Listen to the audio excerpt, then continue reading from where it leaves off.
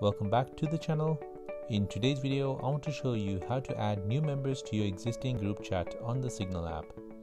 And just a reminder, if you enjoy watching these videos, then please consider subscribing as I create these type of content every single day.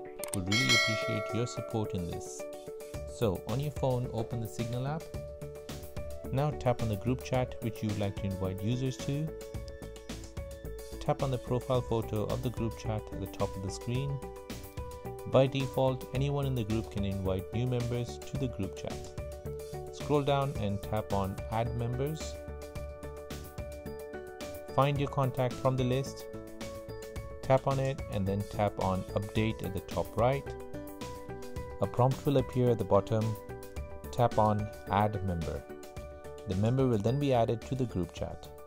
And there you go, that is how to add members to your existing group chat on the Signal app.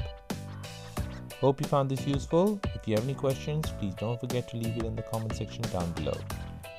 Thanks for watching and see you in the next one.